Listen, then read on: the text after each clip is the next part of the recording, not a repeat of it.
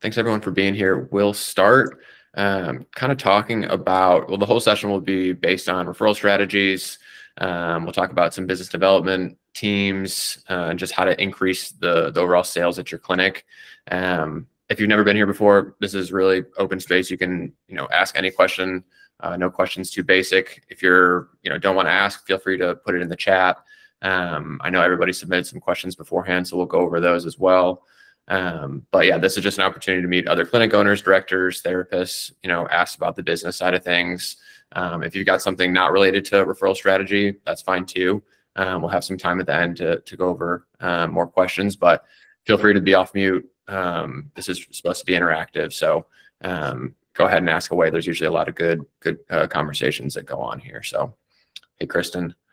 So let's start here, Justin and Ben. One of the questions that we got throughout a lot of the submissions was, how do I, get past the front desk initially at a doctor's office? How do I get to the right person, the decision maker, that sort of thing initially if I want to build a partnership with them? So Justin, if you want to start there, and then Ben, obviously chime in wherever. Yeah, absolutely. So first, it's important to understand every office is different.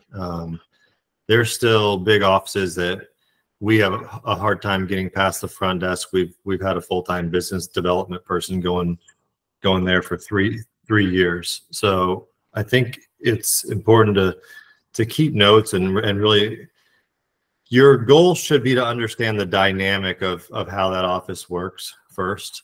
And before we even started there making calls, and the reason why we hired someone full-time to start doing this was because I realized very quickly that it's not my strength. I started going there and hit a couple of front desks that were very tight, and they wouldn't let us in, and it's very discouraging, and it's a huge waste of your time if you can't get past that front desk person, because no matter how many times you say, hey, here's my cards, they're taking it, and it's not getting to the right people, and they're not changing their behaviors and how they send patients. So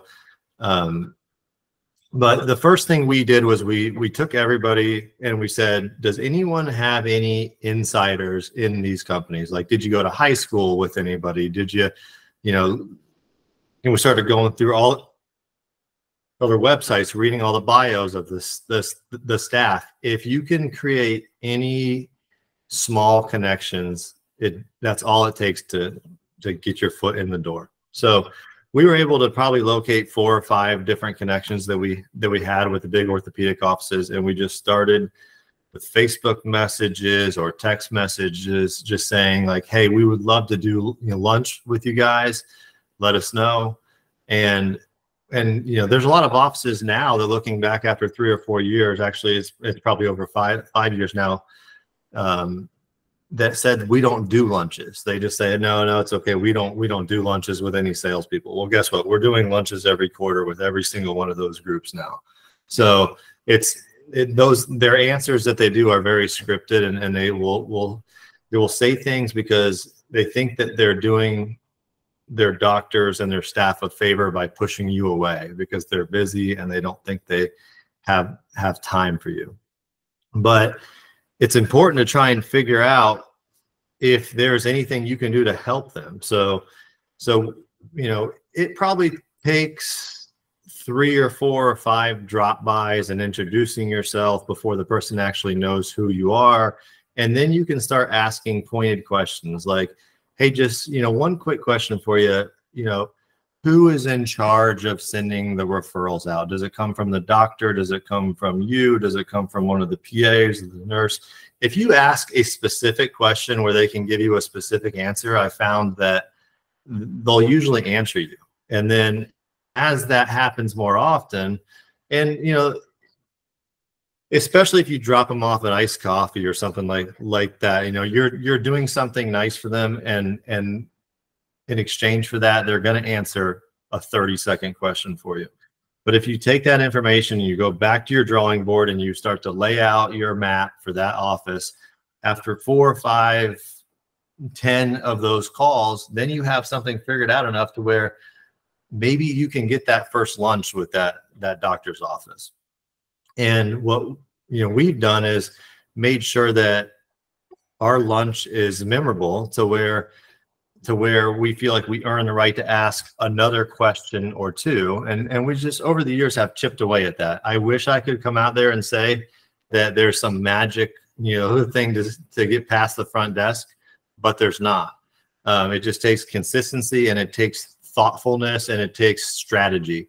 But the last thing I'll say is also, if you act like a salesperson, you're probably going to get stopped as a salesperson, and they're going to say no.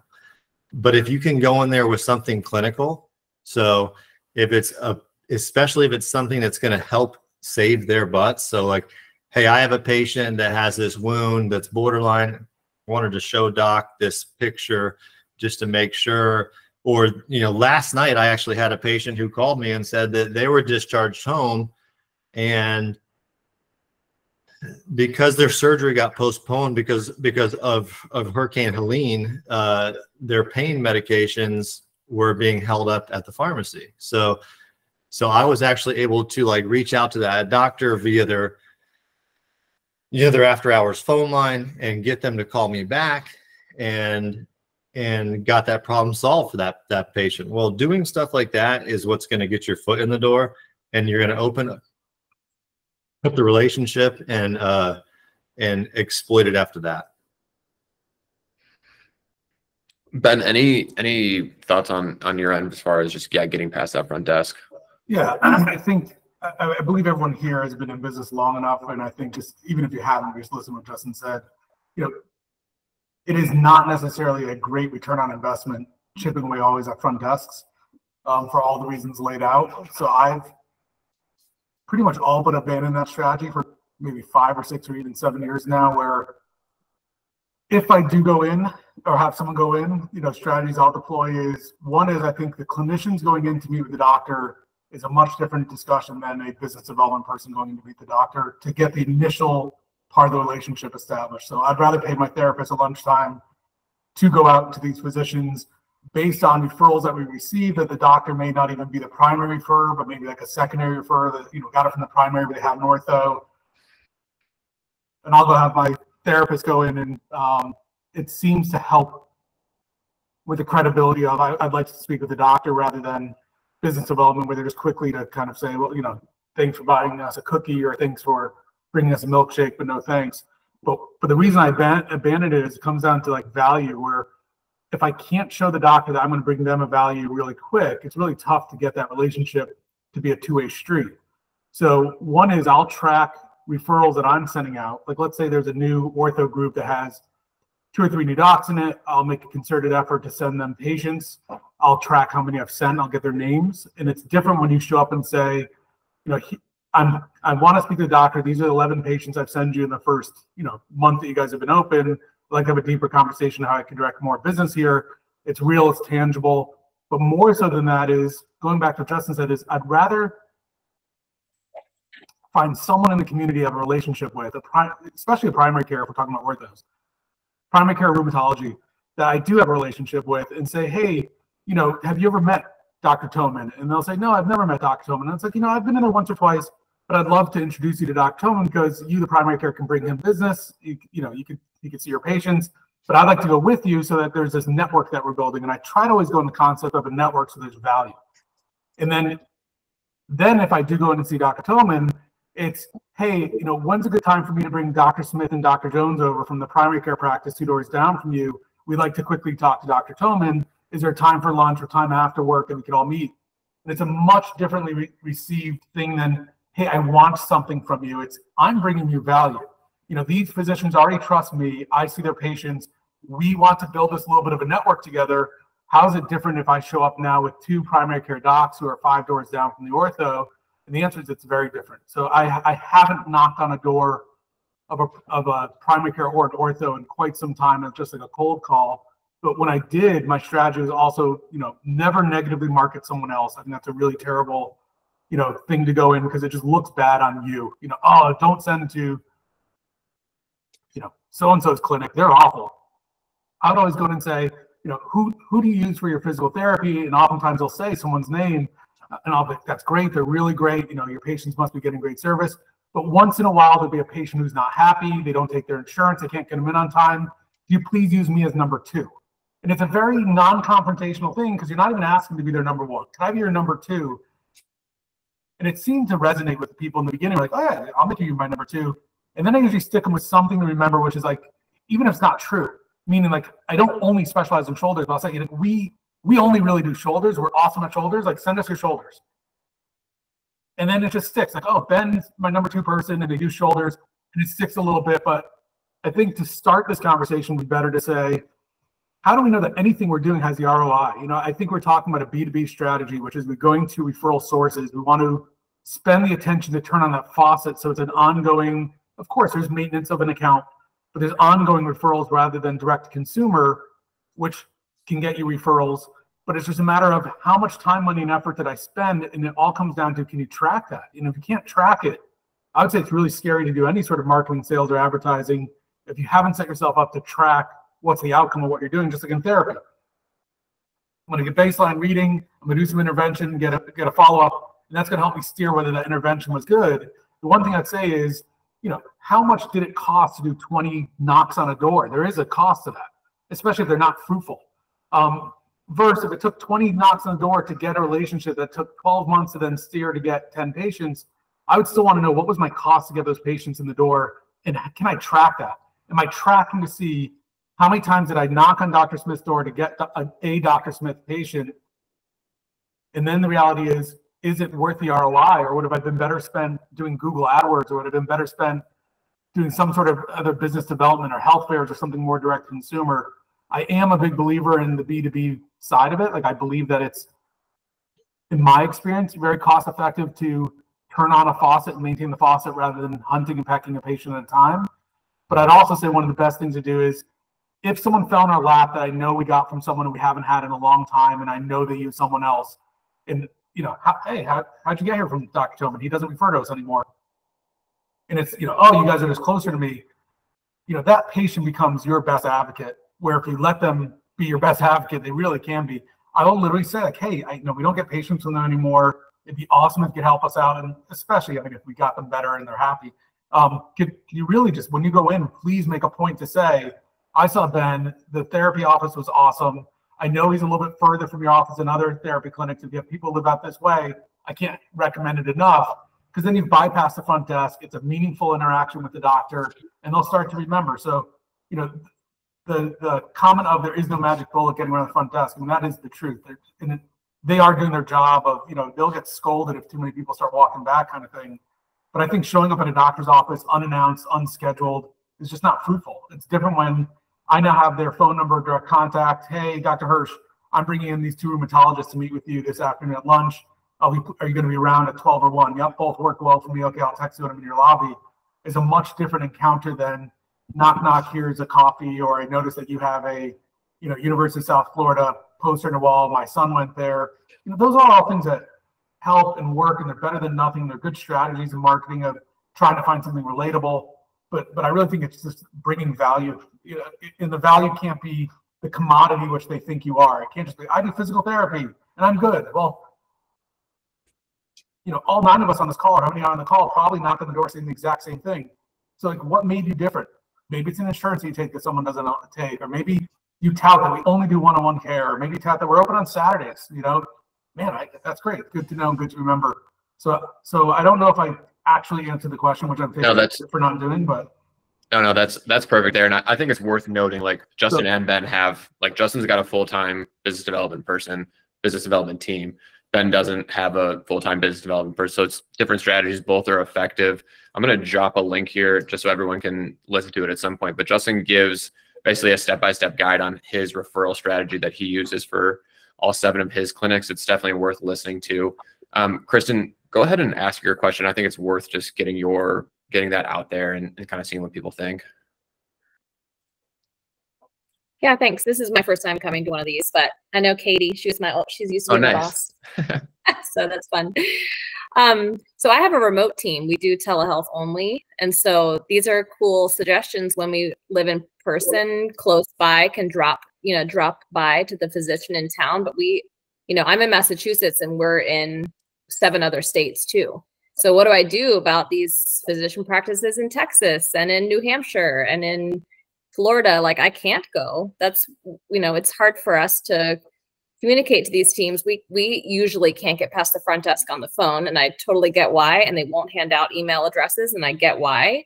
One thing we've tried, which we think is cool and the physicians asked for, but has not really gotten a lot of response in practice, is a clinical report. I'm going to show it, but doesn't show you a whole lot, but we track outcomes in a software portal that we designed, and we fax this along with their reauth request. But they don't respond to it. So I work in sorry, Ben, you go ahead. I was gonna say I work in a national platform, and the one thing I'd say is you'll hear probably over and over again from other people in the industry, just healthcare is local, and it's very hard to compete when there are local relationships. The kids play on the soccer team together, whatever. Healthcare is very local, and there's no ways around that other than recognizing it, and either playing into it by finding someone who's boots on ground and can help a little bit. But you're also selling orange juice when everyone else is selling apple juice. I think it'd be different if you were trying to come in from I also sell, I'm a national chain and I'm trying to get someone to buy into my national chain in a local market, but you're national or regional, national, but you're selling something that most people aren't selling. So I think then, if I just as a pure first gut reaction is, I don't think your sell is to the doctors, because I think now your sell is direct to consumer, because it is. You're trying to make the consumer aware that there's orange juice over here. You could go through all this and do all this stuff, but I've got orange juice over here. You may not even realize the health benefits of orange juice. So I don't know that your play is to go to the doctors and get through the front door and get them aware of your product as much as the consumers. So we do advertise to consumers, but each physician that, if we need a referral, each physician has more patients. So why not, we're advertising to the consumer, but if we have to interact with their doctor, that's also a sales opportunity to get. Without that, and that patient becomes your sales opportunity, right, for sure. Right. Yeah. So I think that the biggest issue that I would see with you, Chris, and I would guess based on my experience, is that because, like Ben said, healthcare is local and everything like that, that you might have a patient that you reached out to and you spent the money to land them as a perspective. Then when they go through the process of going through their doctor, the orthopedic surgeon, whoever, they end up getting stolen by their processes of sending to somebody else because they have other stronger relationships. If that's happening, then I would say you could call them and ask for a logistical conversation. Say, hey, especially if you've treated their patients because they found you, you can call and say, we already are treating your patients. I just want to make sure that our information is properly set up in your EMR or your system that you send the referrals to. That way, when we do get your patients that we're treating, that there's an open line of communication between us and the doctor, so that if anything happens where we need to reach out to you about the patient's care, we have that portal open. And I've had good success with that conversation, because it takes a lot of, I've been told before to that, but most of the time they'll be like, if I can't say no to this, the person's just asking to make sure that if something goes wrong with the patient, that the patient doesn't suffer. So I think that would be a good strategy, and just to make you're set up in their system, so that then maybe later on you chip away at that relationship to where the end all be all goal would be to have your marketing material stapled to their cork board right there that says, for patients that want telehealth, send here. That would be perfect. Yeah, that's super helpful. But I would say in general, everyone's different. So I know Ben's business is totally different than mine.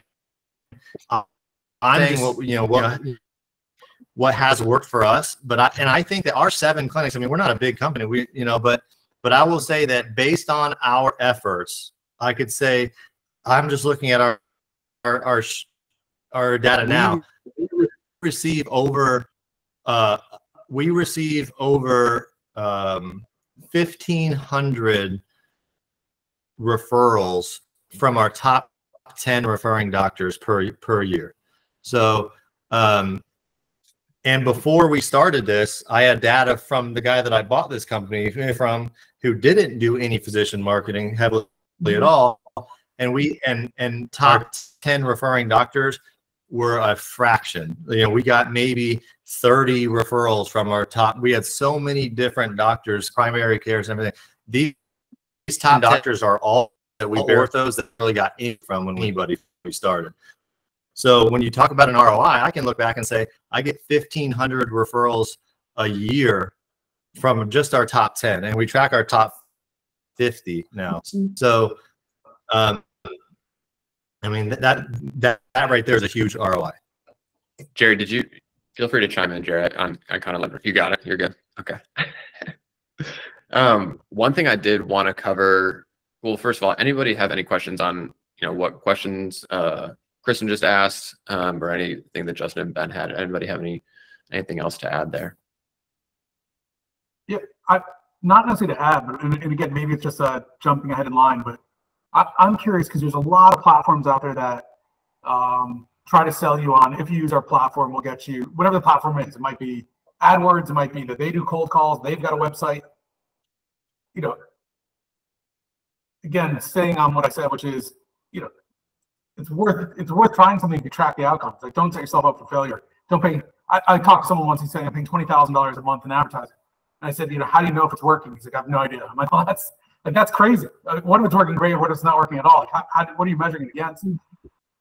But I'm curious, has anyone used something, and whatever that something is, that's not homegrown, has anyone used something that they've gone, wow, that was really good return on my investment? Some whether it's a marketing campaign, someone who said, I found a really good person with SEO. Does anyone have something like, I measured it, and boy, that was a surprisingly good return on investment to get patients in the door?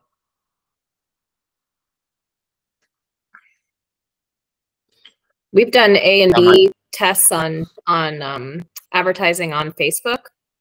That's been amazing. We serve stroke patients, same as Katie. So we, advertise on Facebook, and we've had way more success with a video ad than a static ad. And what's your call to action there, Kristen? Just to like our intake form or call us. Yeah. Mm-hmm. Got it. I think a lot of it depends on your patient payer mix too. I mean, if you're heavy Medicare like us, we found that going directly to the referral source eliminates some barriers. Then we've struggled with going direct to the patient, because then the patient doesn't have a referral or hasn't seen their doctor in a while, and the doctor won't sign the plan of care. So there's issues with the direct access. So I think if you're in a state that has more direct access, or you're most cash based, it changes your dynamic totally. So I think that's an important conversation to have too when you're thinking about investing in a direct to referral source marketing program. Kristen, out of curiosity, for Facebook, did you compare it to other forms of digital like Google or anything else? And have you found it to be your biggest ROIs on Facebook? Are you targeting like neuro support groups? Are you doing pretty targeted as far as geography, or is it targeted as far as like geography? Yeah, geography, age group. That you can't get so specific on Facebook. Yeah, I was saying last time I checked, it wasn't ultra specific, but I didn't know if it got better. Yeah, but that's where we get the most. That's where we get our highest referrals. We'd like them to come from, like, each person then needs to bring the doctor with them, and let us go up the chain that way.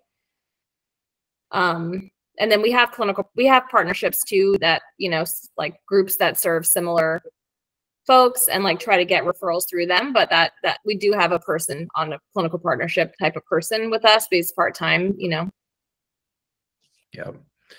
Tom, I'm curious. I know you've done a lot of stuff with different corporate companies in New York. Will you maybe just speak to some of the partnerships you built? Yeah, sure. So I've done a ton of B2B when it comes to health fairs, or even in-office ergonomic sessions. Or, by the way, I'm also a chiropractor, just for anybody out there. So my model is a little bit different. We Justin kind of touched on it. We have a lot of direct access. So that's a really big benefit for us, especially in New York. So I've done a lot of going directly to HR or benefits coordinators and setting up either whether it be employee appreciation days or where I bring in massage therapists, or we set up lunch and learns or ergonomic assessments, things of those nature. We always have to get invited to their annual health fair, which is always the D2C always works pretty well. And that we've done it. It really depends on your capacity for this. I've done it for smaller companies, particularly when I was first getting started in practice, was showing up once a week at an office and, you know, just treating through there. They would set up a room for me and I would just be able to treat there. And there were some companies that had budgets for it. And so that was a great way to diversify some of the revenue, which was pretty awesome. But that's something you really got to have the capacity for. A bigger company, I wouldn't be able to do it. So you got to make sure you can actually deliver on what you're selling the company. But those have been pretty helpful things for me. Yeah, I appreciate that. Thank you, Tom. Tanner or Jack or Alexis, any of you guys have any questions or have any success, you know, doing particular referral strategies or marketing strategies?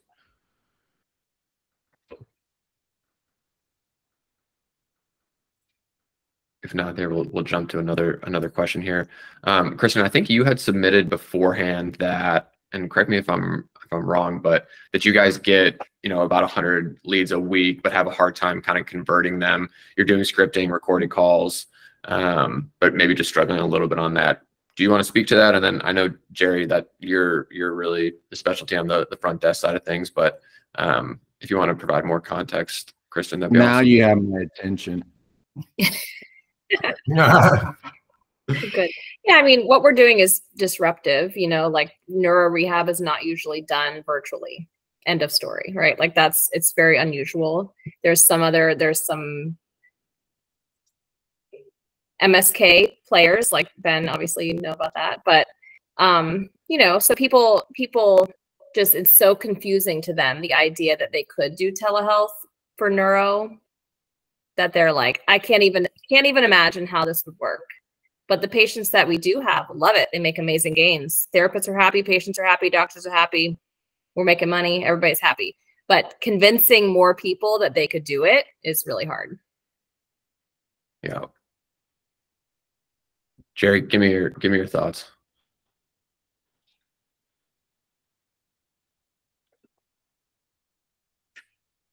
I think you're still on me there. My thoughts. Jerry's first.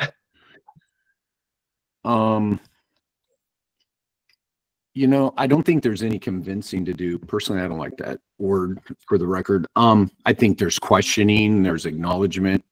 I think you have, you're right. And so your biggest leverage point is, right? But, oh, hold on, let me back up.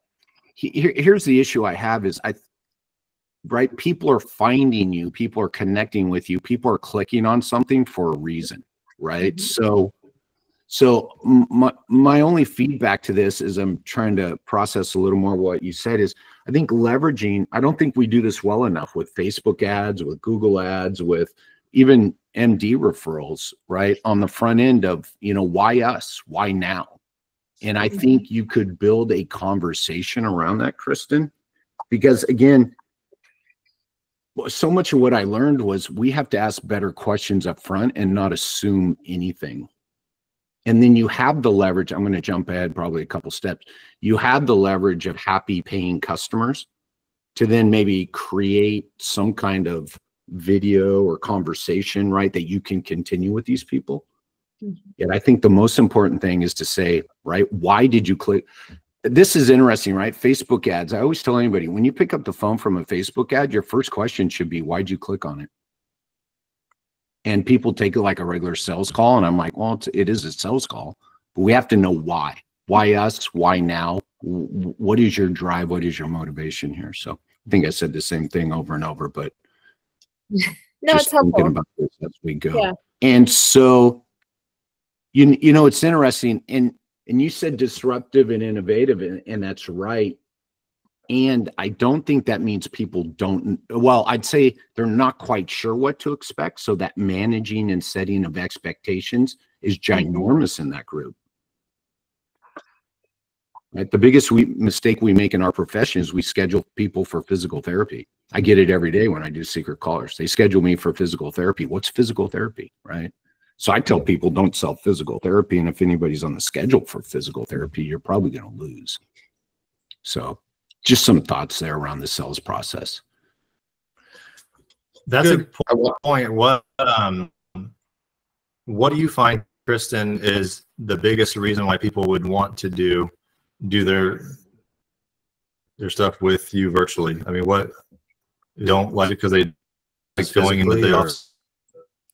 It's part of it. I mean, whether they don't like it, is that it's hard for them. You know, most of them don't drive. They've got to take public services to get there, or they're, you know, 45 minutes away from the specialist that does this work. And so, you know, that's transportation is part of it. But the other part of it is they've all tried before. Like most of our patients are not like post surgery, like a lot of, you know, your kind of traditional is like you had an operation, now you need therapy for it. That's not what we do. We do like chronic neurologic care. So they're finding us because they've done therapy and they're 5 years post-stroke and they're still impaired. And they're like, this is it. This is my life. I look like this now forever. So like we're taking those people and saying, you should try it a different way, try our way, you know, and see if it's a different experience for you. And that's not the scripted message, but you know, that's kind of the overarching complaint we hear is like, I did therapy, I didn't really get better, and now I'm discharged. And like, they told me this is it. So we are trying to intervene then and offering something different. So do you find out what that past experience is on that phone call? Mm-hmm. Yeah. Yeah, that's good. And sometimes they're in therapy. Yeah. You know, the other thing, and I'll be quiet here after this.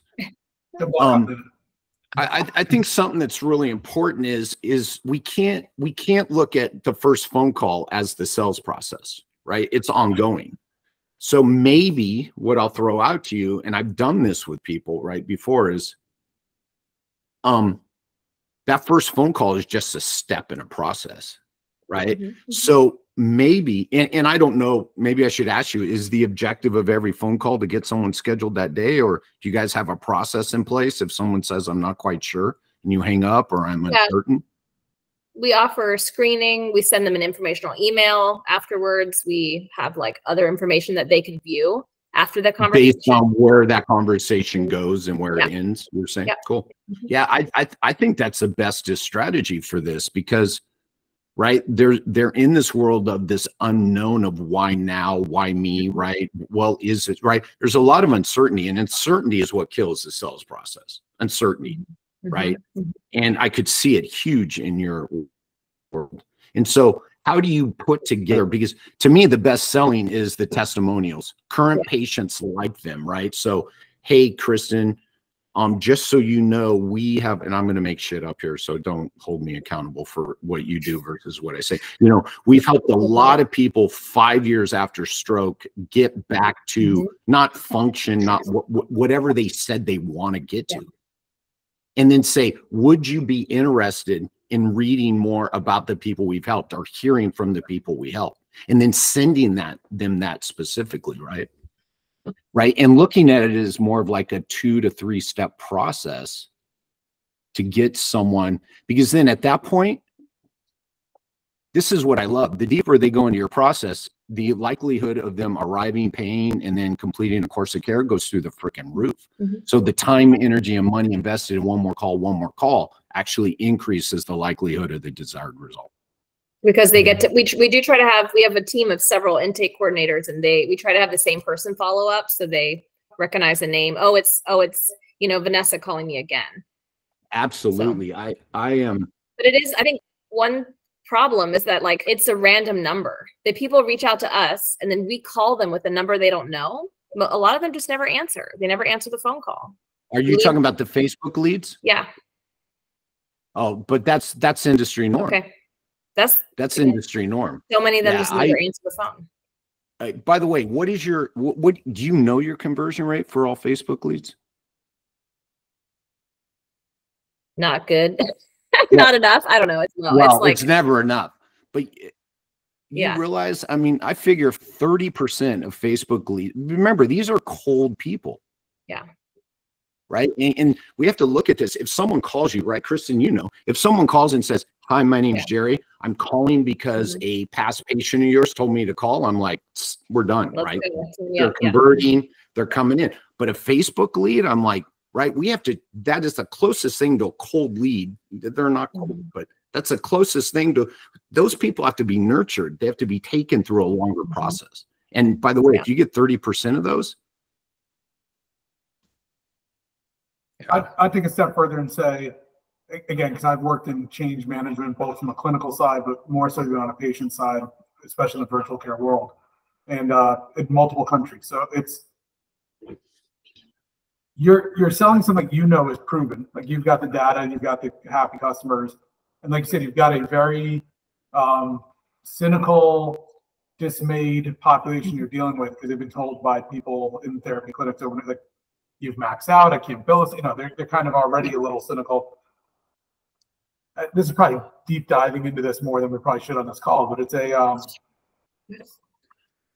it'd be almost an interesting business model where you strike out the credibility problem and then make a sale. Meaning, what if you had a renowned, I mean, you're up in Massachusetts, what if you grab an MGH neurologist, a highfalutin therapist, and someone else, and you do targeted webinars to, stroke survival group kind of thing, invite them. Now they hear that I've done this, here's the research shows it works, I've heard it from these leading experts, I now have credibility, and it's not, to Jerry's point, like, I agree, a Facebook ad, Google ad, cold isn't even the right word. I mean, you don't even know the motivation. The motivation could be just pure, it's 11 at night, I'm bored, this ad just caught my attention, I was curious to see if the human was there. It's it may not be relevant that they're even looking for the sale, where maybe if you break down the credibility barrier first, that exists, that there's credibility, but again, I think even if you polled 100 physical therapists and said, do you believe that a virtual neuro program can work, you probably get 99 saying no. Maybe 100, depending on who you ask. So that the cards are stacked against you, because anyone they hear from around them, family members of their family might be in the medical field. They're probably getting a lot of like, that's hogwash, don't do it.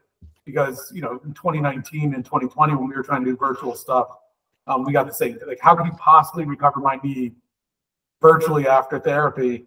And it's like, well, there's a lot of data that shows it does. We've done 900 patients. I can show you the data that, but it's different, because now I don't have to sell someone on virtual care, because it's enough around that I don't have to make that credibility sale first. I can just say, here's our widget, do you want to do our widget? But I think because you're so early to market, you're going to have to make that credibility sale at some point, maybe first. Or for some patients, like Jerry says, listening to them, what their barrier is. Like, the first call is a really discovery call, and going on from there. Yeah. I think we don't phrase it as discovery call, but I think that we even people that are getting therapy, like, are you getting better? Do you like it? Is it meeting the needs, or do you still feel like it's not what you're actually?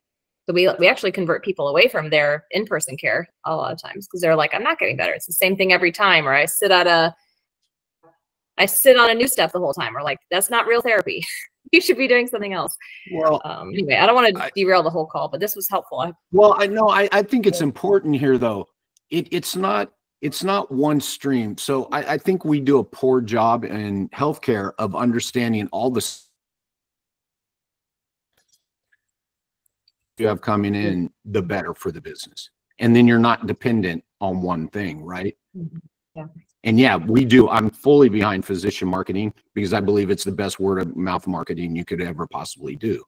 But I would argue you do all these things, but here's my bias. There has to be a sales process for every single one of these spokes coming into the hub.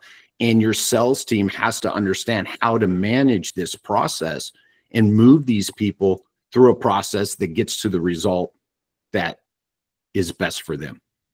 And so Facebook leads, going to take a little longer. Ben's idea, those people are going to probably turn into, right, bigger time, money, and energy investment, at least on the front end, not long term, right? Those are going to be different leads that still go through the same process, but an increased likelihood of arrival is higher off the first phone call. But everybody is a lead. If someone initiates a conversation with you, right, they should never be out of the system until they say, stop bothering me, basically. I want to get to Katie's question. Jerry, she just asked, how do you share experiences of previous patients, connect them to the patients directly, written reviews, video testimonials? What do you? So honestly, all the above. And again, where do they fit in the process? I would argue, right? People choose people they know, like, and trust, and nobody wants to be the first. That's the other thing, Kristen, you're dealing with. Nobody wants to be the first, right? Telehealth, neuro, I've never heard of this. I've never seen anybody else do it. So this social proof versus individual proof has to be played out. Again, it's, you know, it's the marketing and sell side. I just think, yeah, that's all. So yeah, Katie, all of it. And what works best, this is the other thing, what works best for the people you're serving, Katie? Katie, did you want to ask, I know you had submitted a question just about how do we get the long line of patients waiting for speech therapy services off the local hospital lists and onto ours? Do you want to just maybe expand on that and ask everybody? Sure. So we are a clinic-based outpatient OTPT speech targeting stroke and brain injury survivors. And we're in the Triangle in North Carolina. So we have Duke, UNC, and Wake Med are our big hospital systems, and they own everything. And their systems are designed to keep people in their system. So patients go through the acute hospital, they go to inpatient rehab, they get discharged from rehab, and they'll either do home health or outpatient. And then they go back to that same hospital system for their physiatry follow-up visits. And it's real easy for those physiatrists to just refer right back into their own system. And it does not seem to matter that these hospital systems, that it can take weeks to sometimes months to get in for an initial visit. And then even after you have your initial visit, it could take weeks for a follow-up visit. But physicians still are not referring people out. And so I know that there is weeks to months long waiting lists for speech therapy in the hospital systems. I get people in the same day. I'm sorry? And to be billed out 3 times the amount per visit that you're doing. Well, right, exactly. And so when people can find us, when they can call us, it's an easy sales pitch. You know, they almost always choose us over the hospital because of the value that we offer, and the skill that we offer. But it's getting them to find us. And so, you know, soapbox here. And again, I'm not pretending what I'm about to say is easy.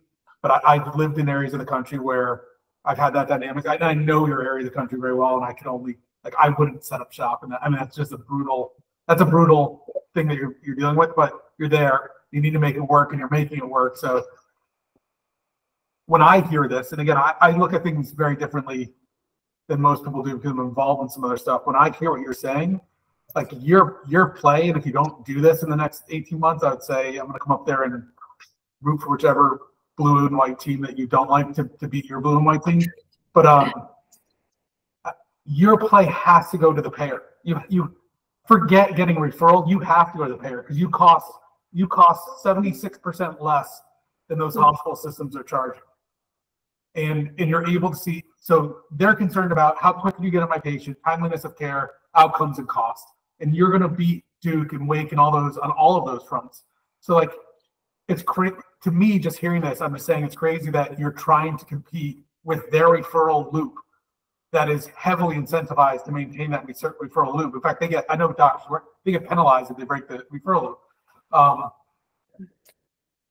But if you went to, and it's tough because there's insurance plans that are, these health systems have insurance plans. They are insurance plans. And I'm not naive to that either. But there's some in your area that are not those health plans. And I think if you went to those actually payers, and maybe it's direct to employer type self-funded, which you've got plenty of those in your area, or maybe you go to the Medicare Advantage plans in the area that are not sponsored by Wake or Duke or something, and you explain what's going on, and you show them the difference in pricing between a because you're on the physician fee schedule. Most of these hospitals are not. They're on the hospital fee schedule, which is significantly different, especially for speech, significantly different than what's being billed in an outpatient clinic. And I think if you sell them on the timeliness of care, in fact, if you build in KPIs in those contracts and say, we guarantee every patient will start within 24 hours of call, that's when you may have to unload virtual care to meet your KPI metrics. But we're going to get people in quick. They're going to have good outcomes, and I'm going to be cheaper by at least 30%, and I'll bank on that. Now you have the insurance company steering your people your way, and they say, at this point, they'll say, you know, Katie's a network. This is where you can go, and you've got your $35 copay or no copay. But if you want to go to Duke, you can. I mean, wonderful name behind it. But it's going to be $150 deductible or copay and a $13,000 deductible.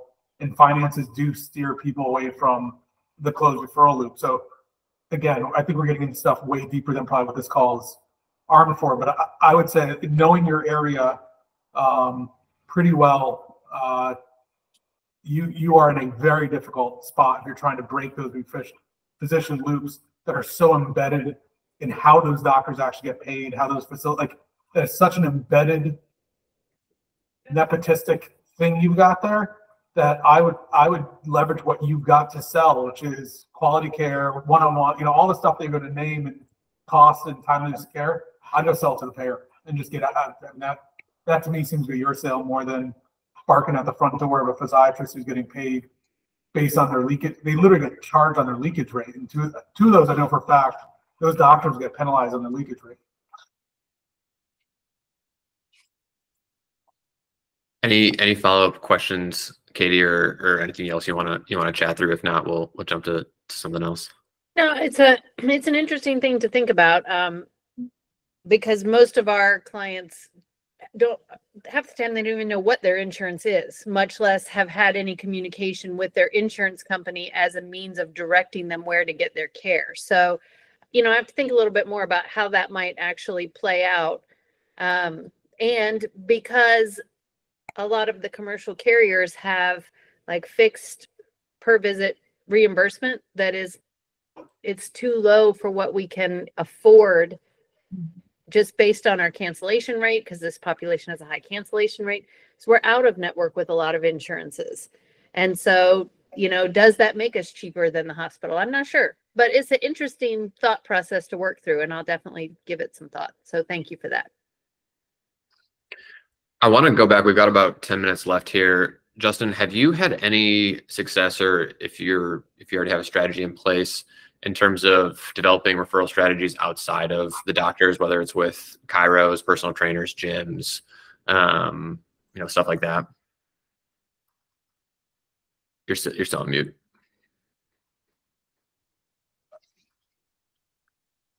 You're still on mute, Justin. Sorry, we have had some success. It's a much smaller scale, so we haven't poured a lot into it. But I will say that it's a time thing, and I think if you're active in the community, doing what you can, and I think if you're well networked in your area, just the years that go on, it gets stronger, and it's hard to actually measure. But like all the clinics that we've had that are more than 5 years old, we get a lot of those kind of referrals, and the other ones are starting to. So I'll just say, I'll say be active and be vocal and actually be visible. I think it's a small business owner's curse that we think that if we're too visible, that we're doing something wrong, that we're doing something slimy, whether it's out there wearing your shirts when you're volunteering or it's important to be visible and still be active. So that's our strategy there. But it also, is important, now that we're talking about it, that if you're spending all this money to get these referrals for the first time, that you're also spending money and having infrastructure to stay connected with your patients after you see them for the first time, because we spend a crap ton of money on that first referral, but it's much cheaper and much more efficient to have those patients come in 2, 3, 4 times per year, and you have all this repeat business, because that's where your return is going to come from. And that has to be calculated into your system. So if you are just spending all this money getting it, but then not doing anything with it, then you're just leaking tremendously. So our spend the money and get the patients in, and then stay engage with them and stay connected to them all the time. And that's why we hired our full-time business